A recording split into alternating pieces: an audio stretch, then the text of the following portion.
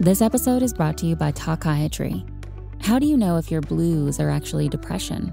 Or if the reason you can't focus is really anxiety? Talkiatry is here to help. Within a week, you can have a virtual visit with a real psychiatrist who takes the time to listen to you and takes your insurance. It's real medical care for the most common mental health conditions out there. Ready to talk? Take the free assessment at talkiatry.com/go. That's talkiatry.com/go. But for a lot of times, and we're going into the holidays here, so we're going to have a lot of interaction with family members. Oftentimes, if you can set realistic expectations, that is a healthy boundary. It's almost sort of an agreement that you're making with yourself that you are not going to expect this person to behave in a different way, nor are you going to make a lot of effort in order to try and get that person to behave in a different way. Welcome to Flusterclux with Lynn Lyons, where we talk about how to manage those tricky emotions that show up in all families. Serious stuff without being too serious. I'm your co-host, Robin, and I'm Lynn's sister-in-law, and I'm here to ask your questions. And I'm Lynn Lyons. I'm an anxiety expert, speaker, mom, and author, and I've been a therapist for over 30 years. Parenting can be a flusterclux, and I'm here to help you find your way. And I'll even tell you what to do and what to say. Okay, Robin, it's November. Yeah. Which I just found out the other day. This is like now a boundary thing. So no, N-O, Vember, like say no in November. Apparently this is a thing. Say no to what? I mean, I guess that's the question, right? It's about setting boundaries, I think. And for me, of course, when I hear about boundaries and people setting boundaries, I always want to make sure that we're not doing this all or nothing thing. So we're going to talk about boundaries. That's what we're going to talk about. Healthy boundaries. That's something that sounds simple, but I don't think it is. I'd love to dive deep with you to help deepen my own understanding and learn what that is, because I think that phrase is probably misused a lot. And I sure as heck hope you didn't do a clinician research on Pinterest and other social media. Oh, but I did. I knew you would. Yeah. I mean, this is the problem, is that when we're talking about boundaries, as in many things, when I hear this all or nothing stuff going on, when I hear like this real sort of almost militant setting your boundaries, that gives me pause, because it's got to be more nuanced than that. Say more what you mean. Do you want me to tell you what I found on Pinterest? Okay, and I think that let's just repeat. This was not an academic journal. Where did you find this? I got them off Instagram. I did a search for boundaries, the word boundaries, on Instagram and Pinterest. I'll just give you a few of the highlights of what I found. Okay. And I don't often do searches on Pinterest, and this just verified why. This confirmed, this validated why I don't do searches on Pinterest. One time I searched my own name on Pinterest. That's a whole nother story, because man, that was something. Okay. And every listener just went to Pinterest to do that right now. Okay. Here's one thing that says, you have the right to say no to the things that don't serve you. I was like, really? Okay. Another one said, say no to the things you don't want to do. You are too valuable to say yes to things you don't want to do. And I was like, really? That's what a boundary is? Saying no to things that you don't want to do? That's not how I understand boundaries. That's not how I understand healthy boundaries. I hope we're going in the same place here. Because I absolutely agree that people should learn how to say no and not do things they don't want to do. But boundaries are a much bigger interpersonal dynamic. Correct. And also, I have to do things I don't want to do all the time. Do you want to know why? Because I'm a grown-up. And I'm a self-employed adult. And I have children. And I have a husband. And I have a cat. And I have parents. And I have siblings. I don't make my decisions about what I say yes or no to just based on whether or not I feel like doing it. That's not my criteria for how I say yes or no. Sure. That to me is a very immature criteria. So here's what I found when I was looking up the definitions of boundaries on Instagram and Pinterest. They struck me as very immature and not nuanced, and a lot of times really sort of self-focused. So I agree with you is that healthy boundaries is a lot more nuanced, and it's much more of a skill that we develop over time. It's not about saying no to the things you don't want to do. That's not how I define healthy boundaries. I mean, I know obviously as grown-ups, we're both self-employed people, and I take your point about we have to do a lot of things we don't want to do. Mm-hmm. But there are a lot of things people think they have to do that they really don't have to do. Correct. And I always bring up the PTO. You don't have to do the PTO. You just don't. Every time you get one of the gazillion emails from a school or something asking for your time, there are people who do not know how to say no. Correct. So for me, that's what healthy boundaries are, is that how do I differentiate between the things I really don't have to do? And sometimes those are also the things I don't want to do. And the things that sometimes I have to do that I don't want to do that are necessary. Maybe because it's important in a relationship. Maybe it's because it's important to my job. Maybe it's because it's important to other people or this or that, right? I saw somebody post recently, if I am too much for you, then you are going to come up against a hard boundary. A lot of this boundary talk, and I wonder if this is sort of November is sort of spurring this on, sounds kind of aggressive and sounds kind of militant, which is very different than figuring out what works for you and how do you say no to things that are not necessary for you to do. It goes back again to all of the times we talk about seeking approval and being a people pleaser and all that kind of stuff. That's how I think about it. So I think we've clarified there is a category of things we don't want to do that we do have to do because we're grown-ups. That's right. Now let's talk about the things we don't have to do and we don't want to do, but there's still a voice in someone's head feeling like they should. They're shoulding all over themselves. Mm-hmm. I should do this because some sort of acceptance, some sort of guilt, whatever. If you can differentiate between what you do have to do and don't have to do, you should exercise a lot of choice of the things you don't have to do. Well, and setting healthy boundaries oftentimes means that you're going to disappoint somebody or you're going to experience disapproval from somebody because you're not getting sucked into a pattern or to a family dynamic or to your need to please everybody. So somebody's going to be disappointed. In order to set healthy boundaries, you've got to accept that somebody might not be so happy with you. Learning to disappoint and to tolerate disappointing others is an incredibly critical adult skill. That's right. I remember hearing a woman say this on stage, and that was her phrase. You have to learn, let me disappoint you. Mm-hmm.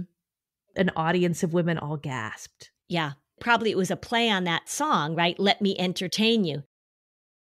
And I think sometimes, particularly as women, we feel like we have to make sure that everybody's okay, that we're not disappointing anybody. The other thing, too, that we need to put out there, too, is that if you are raised in a family that doesn't have boundaries, if you are raised in a family in which you're not allowed to say no, which you're not allowed to disappoint people, then as an adult sometimes and as a parent sometimes, it's really hard to exercise that skill because it doesn't feel like the right thing to do. You feel like a bad person.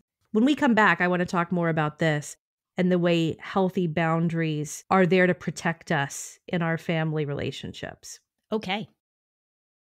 We like certain brands and certain things as a family, and I often go to 3 different types of grocery stores. With Thrive Market, you can shop for everything you need. You can get your healthy pantry essentials, your meat, seafood, non-toxic cleaning and beauty products. How about that? All delivered right to your door. And if you find a price that's lower elsewhere, Thrive Market will match it. Thrive Market carefully vets each and every item, so you can trust if they sell it, it's probably the highest quality available. They have over 5,000 food, home, beauty products. Finding what you need is easy with Thrive Market. So if you're looking for plant-based, keto, gluten-free, zero waste, BIPOC-owned brands, Thrive Market has you covered with favorites like 7th Generation Cleaning Supplies and Bob's Red Mill gluten-free flours. Get convenient, high-quality, affordable groceries delivered with Thrive Market. Join Thrive Market today and get a free $60 gift. That's THRIVE market.com/Flusterclux to get a free $60 gift. It's thrivemarket.com/Flusterclux. Lynn, I know you know this about me. I'm obsessed with gut health. Well, we all should pay attention to that. I've been fascinated by the amount of research coming out. Our gut is such a key part of our entire well-being. I think it's the most exciting area of healthcare to watch over the next few decades, too. Yeah, I mean, there's always new stuff coming out. Our microbiome holds so many data points about our health. We should be nourishing it. But I want a product that's backed by research, which is why Ritual makes sense for me. Well, Ritual's Symbiotic Plus contains 2 of the world's most studied strains, with over 350 publications of human clinical trials. I mean, that's research. Yeah, that's research. That's what I'm talking about. They're science-backed. They're research stacked, especially when stacked up against the leading direct-to-consumer and top-selling probiotics on the market. But it's not just a probiotic. It's a 3-in-1 with clinically studied prebiotics, probiotics, and a postbiotic to support a balanced gut microbiome. What's also cool about this, one of the reasons I like it, is that no refrigeration is needed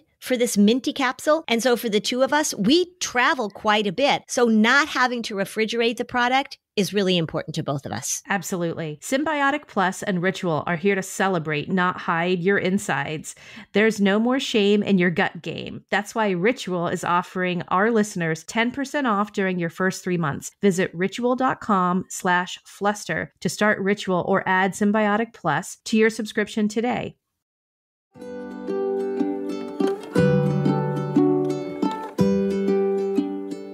Okay, we're back. So, Lynn, when I think of boundaries, I've had 2 conversations with very close friends recently that had a lot of similarity. And they're both women friends of mine who have a relative that has hurt them many times over the years. Mm-hmm. And I was listening to each of them, slightly different details. But the essence of it, the end of the conversation was, I hear you describe the pain that this person consistently brings to you.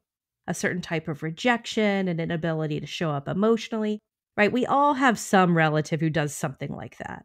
Mm-hmm. So I said, you have all the data that you need about this person. What are you doing with that data to protect yourself when you engage with that person? Because it sounds like you know this will happen, but you go in to get sucker punched every single time. You know about this person. What do you need to do to protect yourself? If we know certain things about people, how do we make choices then that protect us? Because the injury can just be a repeated pattern over our whole lives. So I think a lot of times setting healthy boundaries has a lot to do with setting realistic expectations. Mm-hmm. There are some people that you just really do have to set a hard and fast boundary with, right? There are some people that you say, I no longer want to have a relationship with that person. That person has done things, or that person has injured me in such a way. This is not going to get better. And every time I'm around that person, this is the outcome I get. So you set a hard boundary with that person. But for a lot of times, and we're going into the holidays here, so we're going to have a lot of interaction with family members. Oftentimes, if you can set realistic expectations, that is a healthy boundary. It's almost sort of an agreement that you're making with yourself that you are not going to expect this person to behave in a different way, nor are you going to make a lot of effort in order to try and get that person to behave in a different way. And the third step, you know the way that person will behave, And the goal would be to remain emotionally detached from the reaction you've previously had. If you have a sibling who always is really nasty to you and always gets you really upset, wouldn't the goal then be to tolerate this person's personality, but not emotionally feel like it's penetrating and that it's upsetting you? There she is being that person. And I am not reacting. Right. Because remember, when we treat something that's repetitive, and we say this about anxiety, we say this about what our worry says to us, it also has much relevance to our relationships. But when we treat something like it's breaking news, but it's actually a very predictable pattern, then that's what we have to shift, right? So as Michael Yapko said, there is a difference between something that impacts you personally and something that you take personally. If you're going to try and have a boundary that's somewhat nuanced, right? You're not going to completely shut this person out of your life. Then, as you say, how do you not be surprised when they do the thing that they do? And how do you not let that push your buttons or injure you? Have I told you the story, Robin, about the woman who was abused by her father and then had to go and deal with her grumpy father-in-law? Tell me. So this is a woman I saw many years ago, and she was badly abused by her father. So she didn't have a relationship with her father, but as an adult woman, and she had children, her husband's father, her father-in-law, was a insensitive, gruff jerk, for lack of a better word. And so she would have to see him. And part of the problem is that she said, I need to learn how to have boundaries, because in the relationship in her family, there was an extreme lack of boundaries that resulted in a lot of trauma for her. So she had to figure out how to set boundaries. And her first instinct was, I don't ever want to be around this guy. But she had to. And he wasn't an abusive guy. He wasn't her father, but she had to figure out how to do it. So I took a piece of paper, I took an index card, I wrote on the index card, he's a jerk. She folded it up and put it in her pocket. And when she went to their house for Thanksgiving or Christmas or whatever, and her father-in-law was being a blowhard, she would put her hand in the pocket and she would just play with the little index card that had that message from me on it. And what that did is it allowed her to create a healthier boundary with him, something that she didn't really know how to do. So when he was being a jerk, when he was being a blowhard, she didn't mistake that for the relationship that she had with her father. It didn't trigger her as much, and she was able to differentiate. And then she had to decide, well, how do I want to deal with my father-in-law, right? What are the healthy boundaries that I want to put up around my father-in-law? Not seeing him wasn't going to be a healthy boundary, nor a necessary boundary, but not getting sucked in or getting into an argument with him or taking his comments personally, that was a boundary that she had to learn how to erect, and she did. But she needed a little reminder in her pocket just to keep her present and just to keep her connected to her current healthy boundaries rather than get sucked into her past trauma. Well, in other episodes in the past, I believe we did a few for the holidays. Definitely in 2020, we talked about the family legacy around emotions. I think it was called Unpacking Your Family Baggage. Mm-hmm. And then we did other episodes on difficult relatives around the holidays. Mm-hmm. Remember, we did an episode during COVID about the people you don't have to see over the holidays. That you were like, psych, don't have to see. Yeah. Right. So in past episodes, you've referenced a couple of other strategies for similar situations. One is that there was the mother-in-law who had annoying habits, where the couple then paid themselves a certain amount of money in a jar every time the mother-in-law sighed. Right. She would passively guess the sigh. She would go, ah. And so every time she did that, they got $1, and then they could go out to dinner only using the money in the jar, which sort of paradoxically made them sort of look forward to the sighing. One of the things that this gamification or the he's a jerk written on a note card, it's helping someone create that emotional distance from something in the moment. Right. When we have that emotional distance and we can externalize, well, there's that part showing up. There it is again. That's just kind of that place we all want to work to be in most of the time. Right. If we think about healthy boundaries, if we think about what that means, it can mean many different things, but in this more nuanced way of looking at it, so we're not cutting complete contact off with somebody, which again is appropriate in situations. I totally get that. But it really means that you are not going to take the bait. You're not going to take the emotional bait. You're not going to let them put salt in your wound, whether they were the ones that created the wound or it's an old wound that you carry with you. So that's what that a little bit of that emotional distance does. It also is really helpful if you have an ally in this, your partner or your sibling or whatever, so that you feel like you've got some support. They become literally like the person that stands next to you that you can sort of needle in the ribs with your elbow or poke under the table, so that we're all recognizing that this is what this person does and it's not about me. This is not about me. Right. You said something in another episode that I just loved that I think is worth repeating as we approach the holiday season. If we have a relative who tends to be very critical and shows up and finds the dirty spots of your house, you have to remember that she shows up to all houses and does that, not just your house.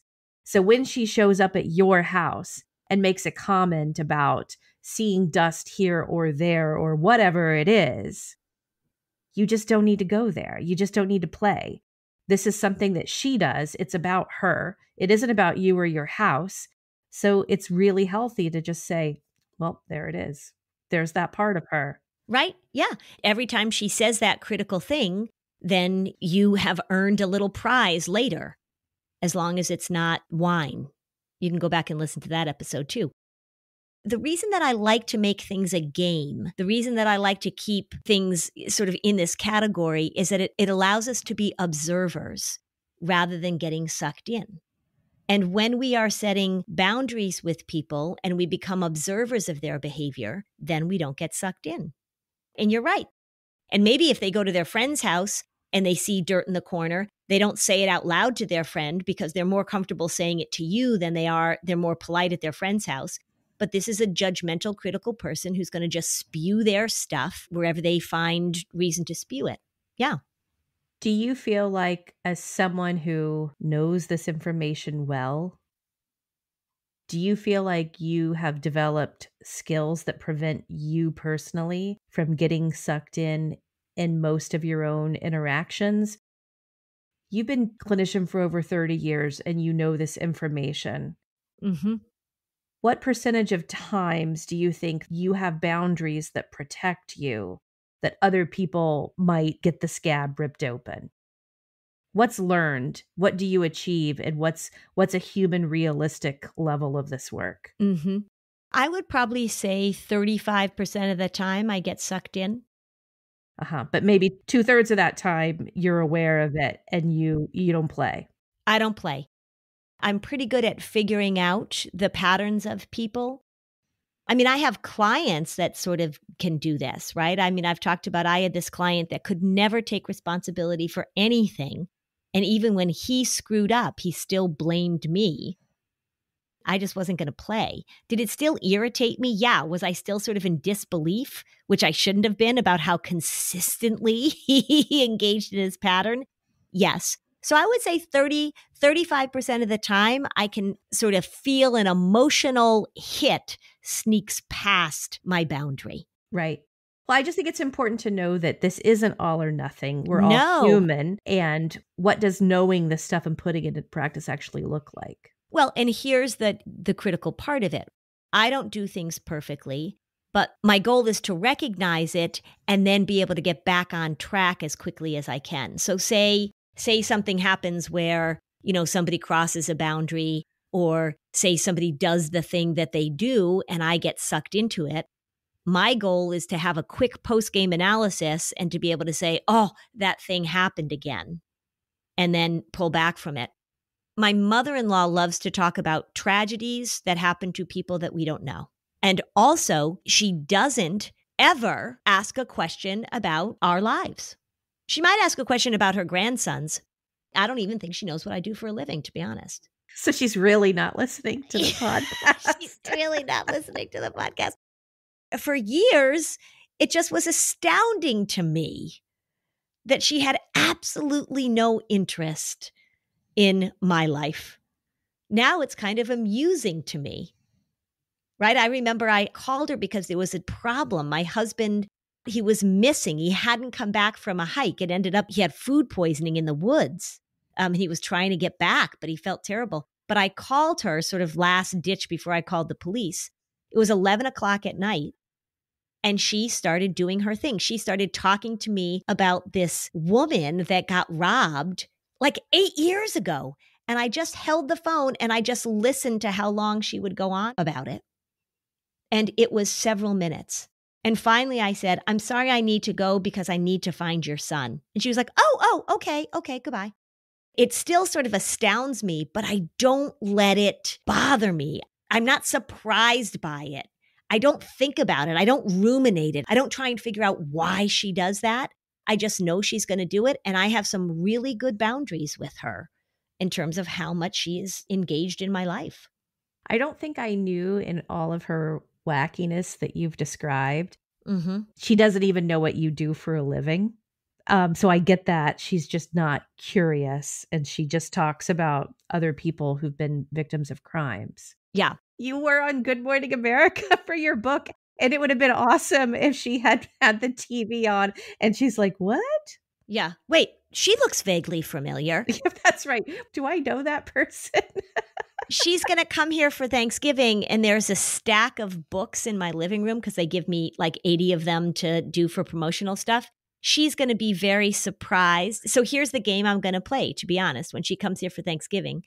I will wonder if she will even notice that my name is on that book. She may not even notice. No, she won't notice. Yeah, that will be interesting. I'll report back to everybody. I really think, just to sort of go back and reiterate all this, I don't mean to sort of throw my mother-in-law under the bus, but she's such a good example of a person in my life that I have healthy boundaries with. Right. I have realistic expectations, whatever word we want to use, but the way that she will invade my space is if I have different expectations about what she's capable of. That's how it will feel like she is intruding in my life. Right. Is if I have unreal expectations about what she's capable of. Well, that's why like expectations and data, when I was talking with my friends, it's like, you've got data. You've got all the data you need to know exactly how every interaction will play out. Right. Don't act like every interaction is the first one. Correct. And I think the reason that people do that is because we do tend to keep hope alive, right? I mean, we want it to be different. We want to find a way to show them that they're doing this to us. We want to prove our case. We want to get them to understand. And once you let go of that, it's sort of if you have an addict in your life, right? That one of the things you have to accept is that they are going to continue their behavior until they, for whatever reason, are not going to continue their behavior. And it's not your job to try and convince them that their addiction is impacting you.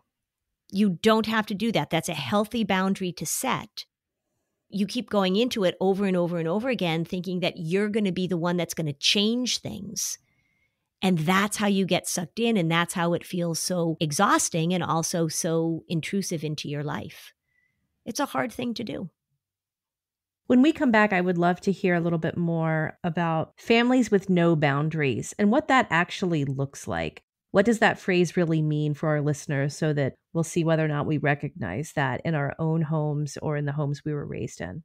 Gifting is hard. Bombas makes it easy with socks, underwear, and t-shirts that feel good and do good. They feel good because they're thoughtfully designed with the softest materials, and they do good because for every item you purchase, Bombas donates another to someone in need. I love this about Bombas because my kids have always known that their stocking every year is filled with underwear and socks. And I love the fact that when we do this, we're actually helping families in need. Yeah, I think it's a sign of getting older that I am thrilled when I get underwear and socks these days. And if I'm going to get Bombas, all the better. Bombas socks, underwear, t-shirts, and slippers are cozy upgrades to everyday basics and the perfect gift for everyone on your list, including yourself. Bombas uses materials like premium Pima cotton and ultra soft, never itchy merino wool in their socks and t-shirts and fuzzy Sherpa lining in their slippers. Bombas holiday collection puts a modern twist on traditional festive colors and designs. With family sets, you can match everybody up in exceptional comfort and style and hello frameable holiday gift photo. And did you know that socks, underwear, and t-shirts are the 3 most requested clothing items in homeless shelters? That's why Bombas donates 1 item for every item you buy. So far, Bombas has donated over 75 million items of clothing. That's a whole lot of comfort and a whole lot of good. Go to bombas.com/Flusterclux and use code Flusterclux for 20% off your first purchase. That's BOMBAS.com/Flusterclux, code Flusterclux for 20% off. Bombas.com/Flusterclux, code Flusterclux.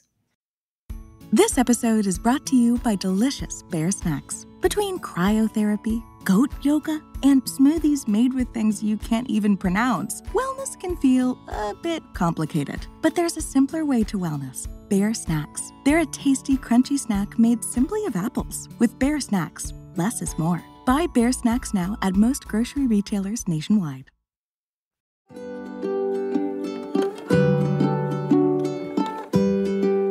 Okay, so now back to the show. So a family that doesn't have boundaries, it means that you don't have space, and more figuratively than literally, you don't have space to figure things out. You don't have space to feel your feelings. So we've talked about that in the past. What happens if somebody says, you don't have a right to this feeling? Here's an example of a family that doesn't have boundaries. A family that I worked with, and the teenage daughter would be upset about something. Whatever it was, it didn't even matter. And maybe she had an argument with her mom. I remember there was a big fight about what dress she was going to wear to a certain event, and the mom thought it was inappropriate, and she didn't think it was inappropriate. And she would say to the mom, because we worked on this, I just need some time to think a little bit so that I can have a conversation with you in a few minutes, or we can have a conversation in an hour. This mom would not tolerate that. This mom said, we need to discuss this right now. You are not going to walk out of this kitchen. You are not going to go into your bedroom. If the girl went into her bedroom, the mother would come right in and say, we need to talk about this right now. And it was really hard for this mom to give her daughter the emotional space to just sort of get her thoughts together and process it. So that's a way that it shows up in relationships, is that you don't give somebody the space to sort of think about things and process things. The other way it shows up is that in a family where a child is not allowed to disagree with a parent's opinion, is not allowed to express their own opinion. In extreme cases, if we've got a narcissistic parent, the child needs to be a reflection of the parent, is always out in the world sort of representing the family. When children aren't allowed to respectfully disagree, when they're not allowed to say no in their family, when they're not allowed to set a boundary in their family, interestingly, the research shows that they have a very difficult time managing peer pressure as they move into adolescence. So you've got to be able to practice your no muscle. And that's what I talk to families about. If a parent says, oh, she's so disagreeable, or she refuses to do things, or she's so stubborn, I want to talk to that family about the ability to differentiate. When do you do something because it's a responsibility? You have to bring in the trash, or you have to help out in this way. But when can you disagree? When can you say no? When can you refuse an invitation to go somewhere? All of those opportunities help a young person practice the no muscle. If you're an adult and you can't say no, you say yes to everything. You're a people pleaser. You do the PTO, even though you don't want to do the PTO. You agree to do this thing and you regret it. That very often, if we look back, that person hasn't had a lot of practice setting those boundaries early on. It also happens with siblings. So in a family where there are no boundaries between siblings, this is one of the things where an older child has to always share their things with a younger child, that the older child has to go to bed at the same time as the younger child, that the older child is told over and over and over again, you have to make this sacrifice or you have to do this thing for a younger sibling. Oftentimes that child won't learn that it's okay to have things to themselves, for themselves, to say no, and to differentiate between them and other people. So that's another way that it shows up. So I love all those examples, and it's helping me really understand, I think, a broader, more applicable definition of what a boundary really is. Mm-hmm. Because a boundary, you can correct me, but it's giving someone the autonomous state of all of their emotions. Mm-hmm. It's allowing those emotions, and it's not denying anyone those emotions in that space as well. Right. And that's a sophisticated, if we want to say that, it's a sophisticated view of boundaries, because then there are also families where there's no boundaries. So there's physical violations, there's sexual violations, right? I mean, that's the real extreme of having no boundaries. And that there is a real confusion of whose role is whose in a family. So you've got a child who's parentified, you've got a parent who is got a severe alcohol problem. And so a child in that family becomes the parentified child. So there's no boundary between who's the parent and who's the child. So there's all those real extreme situations that happen in families and then it gets confusing, because how do you learn how to say no if as a child you were expected to take on very big adult responsibilities? And oftentimes, sometimes that feels good, right? So that becomes one of your superpowers, that you're so capable, you're responsible. People talk about, oh my gosh, you can handle all this stuff. And then it's hard for you to set boundaries because it's flattering when somebody says, you're so capable. Because nobody said to you, you're a little kid, you don't have to do this. So it gets very tricky of figuring out, like you said, what am I allowed to say no to? Where am I allowed to say, I'm not responsible for that? It gets very confusing in families where there's a real confusion between who's the adult and who's the child. Well, it sounds like you're talking about somebody we both know. I don't know if you were intentionally looking at me through the camera, but what you said applied a lot to my own family of origin. And I do feel like I have a very healthy sense of saying no to things, and I'm learning more all the time. And I think that's the great answer, is that it's a skill that we can constantly get better and better at. That's right. I write about this. I don't even remember which chapter it is in the Anxiety Audit, where I write about the ability to say no, that's a skill you develop. And it feels good to say yes. It feels good to be agreeable. It feels good to be the person that everybody says, oh, ask Lynn to do it. She'll do it, right? Oh, ask Robin to do it. She can handle all of this. All of that is very compelling, can make us feel worthy. And it really is, like you were saying before, that ability to disappoint, that ability to say, I'm sorry, I don't want to do that. Or as Phoebe in the first episode of Friends said, I wish I could help you, but I don't want to. So being able to recognize that is a skill that develops over time.